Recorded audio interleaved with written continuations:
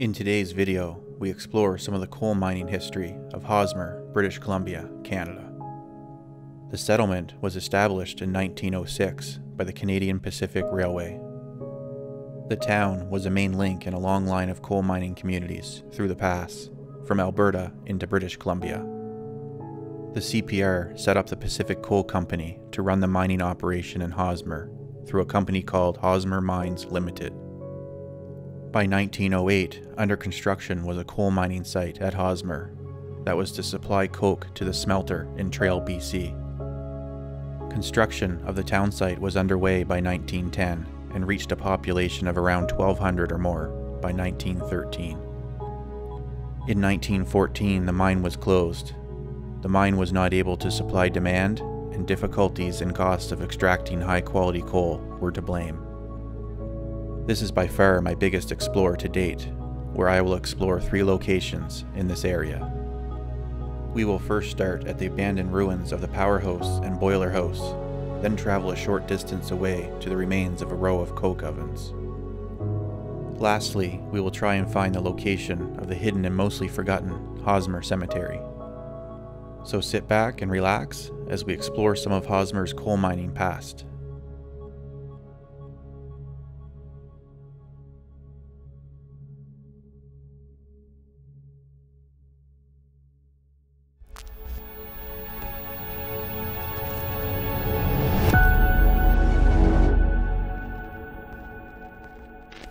Hi everybody, welcome back to the channel.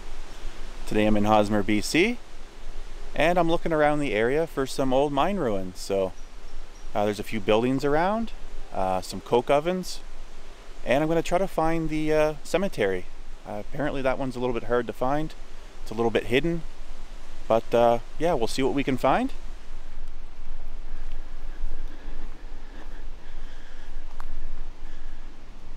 And the first thing I found is this old structure here. Pretty big structure. So I believe this is the old powerhouse for the mine operation.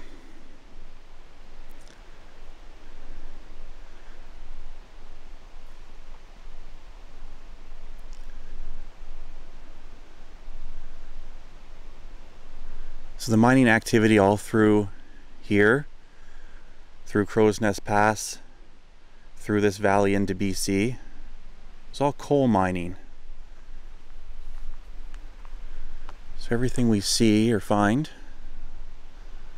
it's all got to do with the coal mining past here. It's pretty cool and interesting. I like this old history. There's a tunnel here. Looks like it goes the whole length of the powerhouse.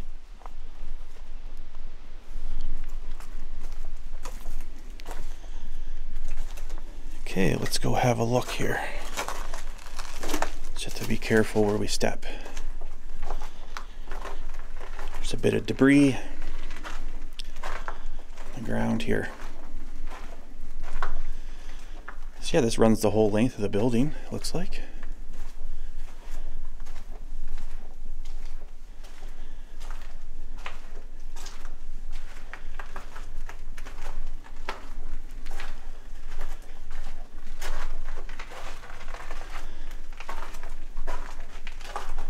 Luckily I brought my flashlight. I didn't think I was going to need that today. A little bit of graffiti. Of course, you see that everywhere.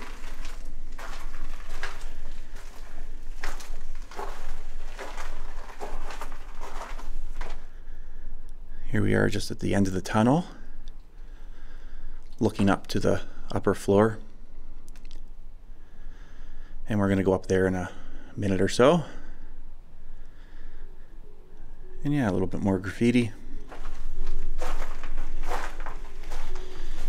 Okay, we'll just walk back out. Not sure exactly what this tunnel down here would have been used for.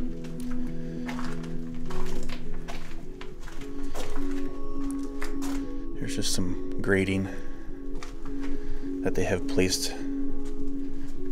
I think there's quite a few people that come here and visit this site, and you can go up the upper level, which we're going to.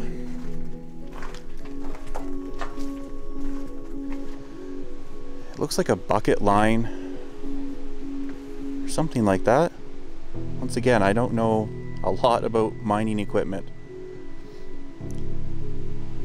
so I'll make my best guess.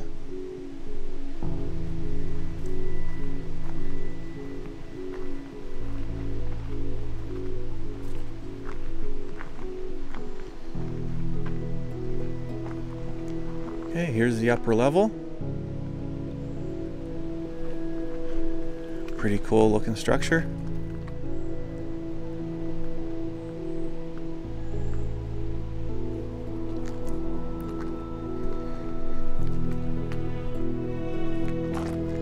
There's really nothing left. It's just the shell of the buildings. But it just looks really cool.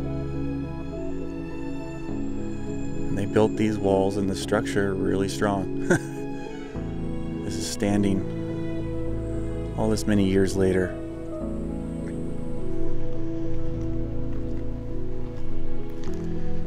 And the mine shut down in 1914. So these structures have been abandoned since 1914. And the main structure itself is still standing, so that's pretty impressive.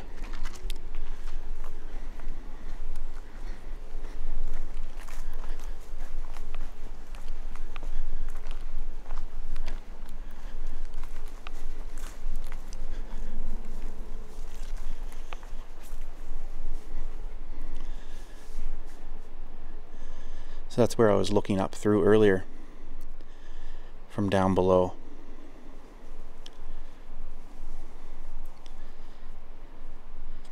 And that's where the tunnel runs through the center of the building. So we'll go over here. There is another building over here. I believe this is the boiler house or a compressor house, I've heard.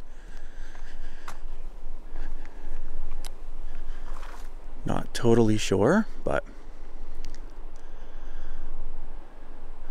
once again, the main structure is left.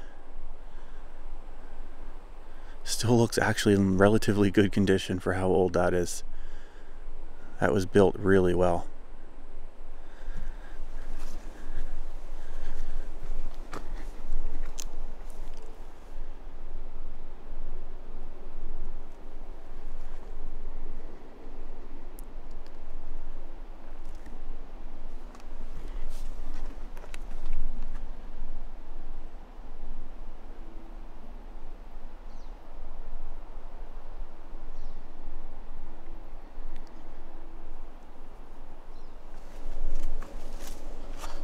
Just have a quick look over here. I think we can get a little bit of a closer look.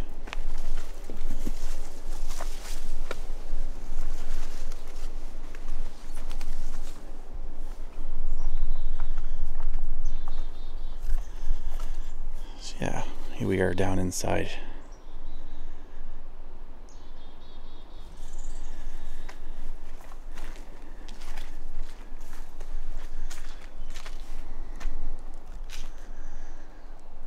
So Hosmer supplied coke to Trail, BC. They had a smelter there. The Canadian Pacific Railway had a smelter there. So that's what they were supplying.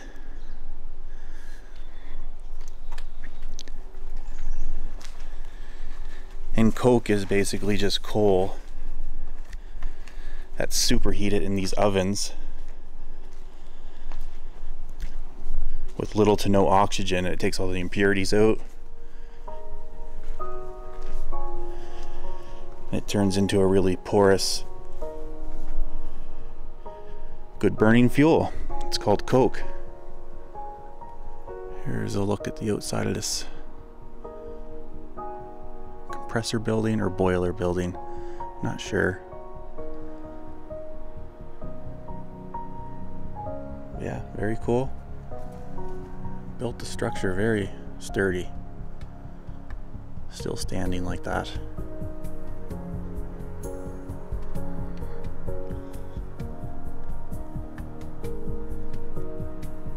So here's one last look. Before we leave this area, we're gonna go try to find some other areas. I'm gonna go show you guys the coke ovens that are just down the road that I was just telling you about, where they superheated the coal, turn it into coke, and sent it on down the road, not too far, to Trail, BC, to the smelter. And we're gonna go try to find a cemetery also. So yeah, let's carry on.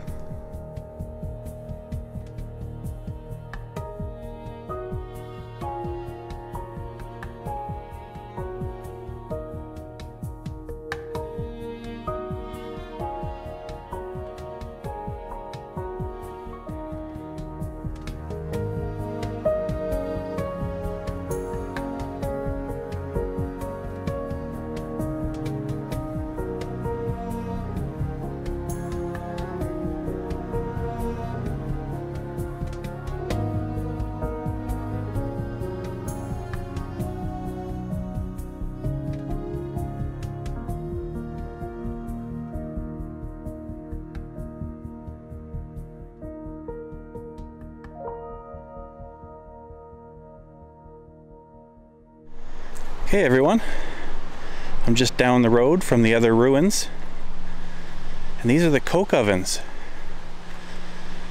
and they are called beehive coke ovens. So these look pretty cool. There used to be 240 of these, and I think left there's only 40 some. So there's this side, and then on the other side, so they're back to back. There's a row here of them.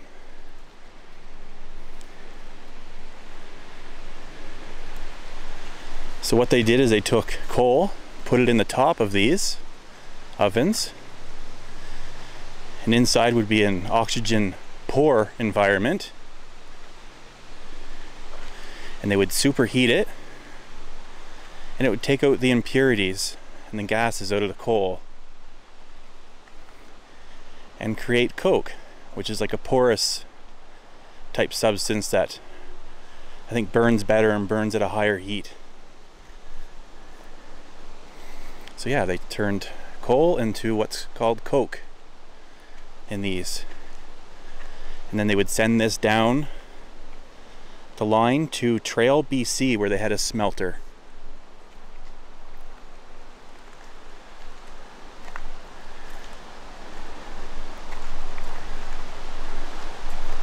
So yeah, Canadian Pacific Railway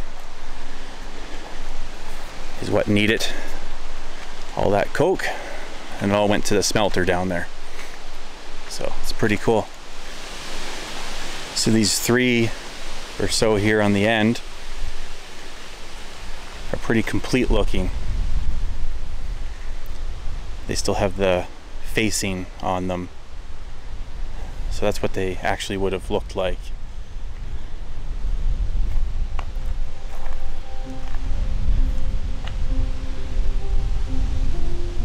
And here is where you can actually see the inside part of it, which is the beehive looking part. So it's pretty cool.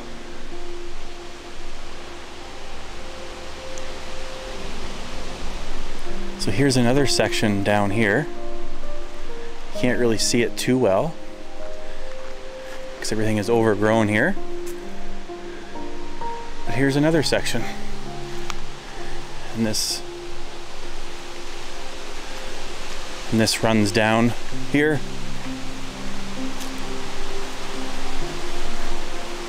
And yeah, you can't see too much left of these anymore. These ones are really overgrown. But you can see the hill or the mound where they were. And you can see the little openings still. I don't know if you guys can see that on the camera, but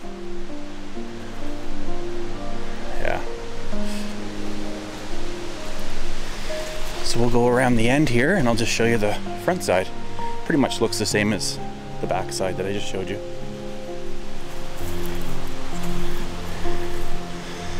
So yeah, now we're on the other side.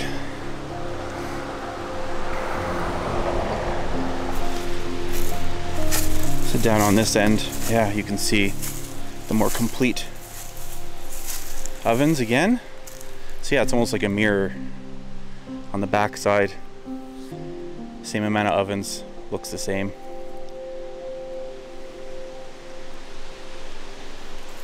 Yeah, it's crazy that there used to be 240 of these here.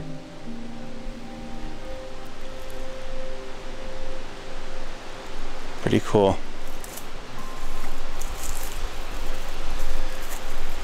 Pretty cool site. So I'll give you guys a little look on the inside here.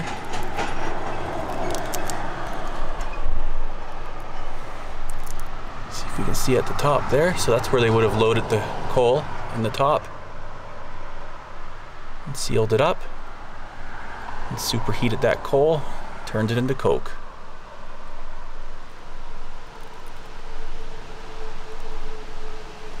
Pretty cool.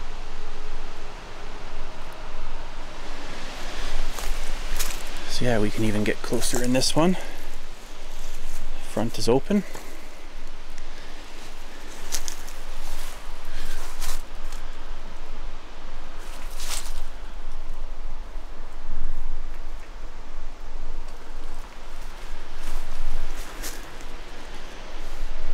All made out of brick. These would be taking quite a while to build.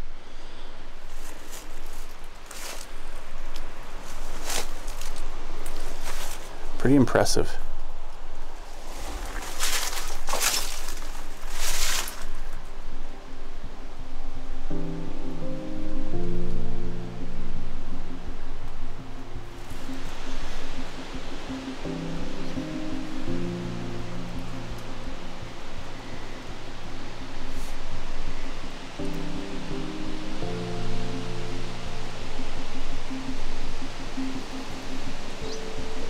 So yeah, that'll be about it here, guys. So I'm going to go on down the road. And I'm going to go and try to find that cemetery.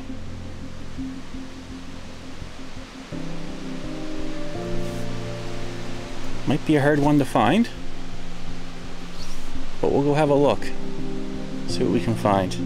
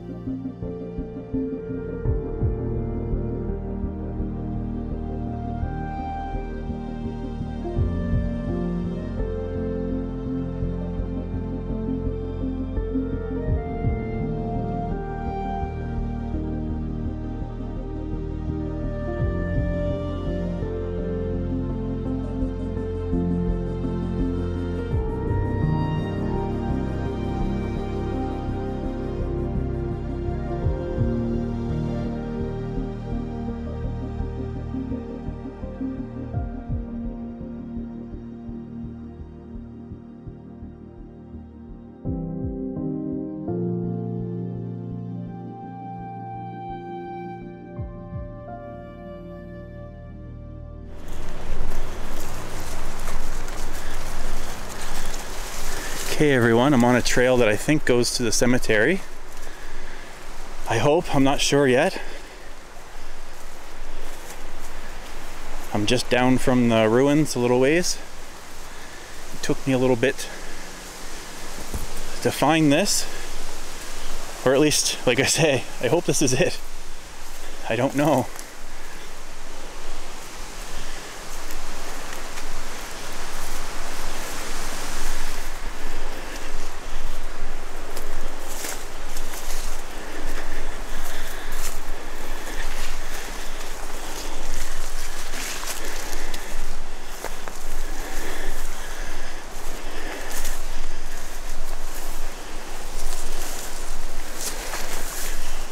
Ah, yes, it is. Finally.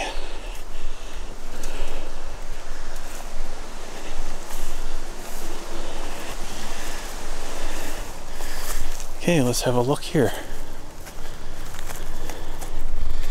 Some tombstones. So this is the old Hosmer Cemetery. Born 1904, died 1912. Just a kid.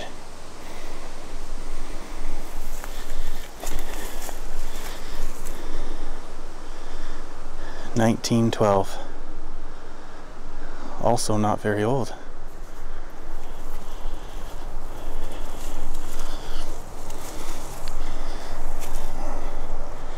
There's a couple in here. Died 1911. Aged 8 weeks. Another baby.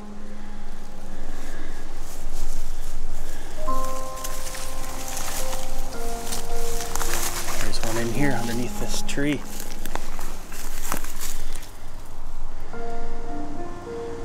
Oh. Born 1912. Died 1912. Another child.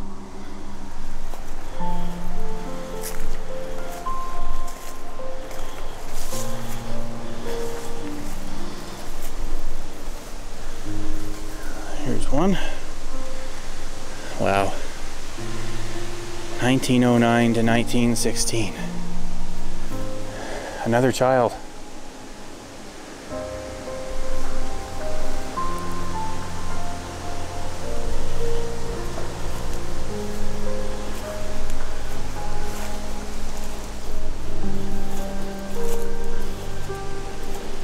There's probably a lot hidden in here that you can't see if they're not next to the path, but we'll see what we can find. There's still a little trail that goes over here. Oh yeah, here we go. Here's what I was looking for.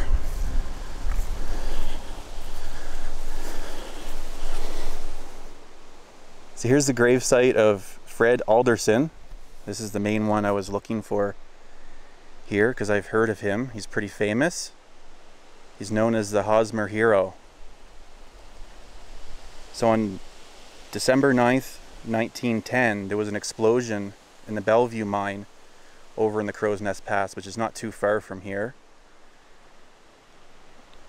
And he went on a rescue attempt, and he didn't end up surviving along with 31 other miners. So he's a hero because he went in to save these miners and gave his life. And this is where he's buried. So at the time, his heroism was reported provincially, nationally, and even internationally, including in his native England. So that's where he was from. So yeah, he's quite the hero. To give your life to try to save other miners and not end up making it out yourself. Okay, here's another grave site.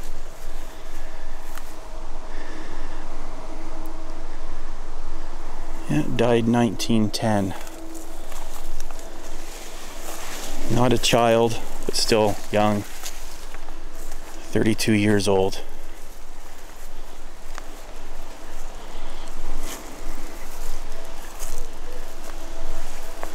Just have a quick look down here.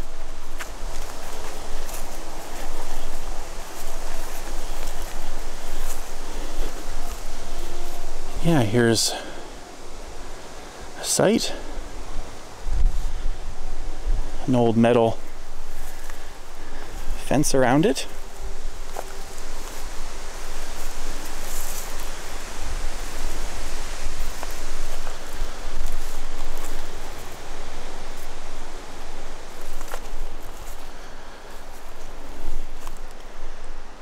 Here's another one.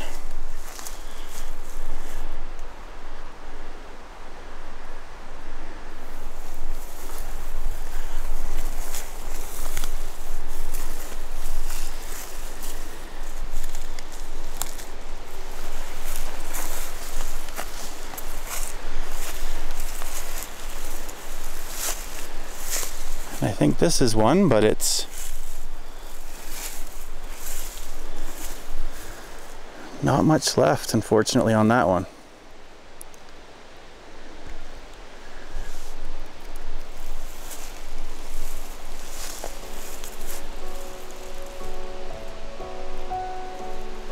think that's pretty much it as far as I can see. I mean, there's probably more in here, but they're really hard to find. Okay, so we're just walking out of the cemetery now, and we're gonna head on down the road. So I hope you like this exploration of Hosmer, BC. Really interesting place. I covered the 3 areas that I wanted to. Took me longer to find some of this stuff than I anticipated.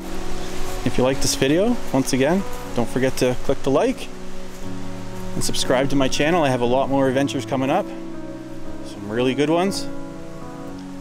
And yeah, click that notification bell icon too. That'll just remind you when a new video of mine comes out. So until the next one, guys, see you later.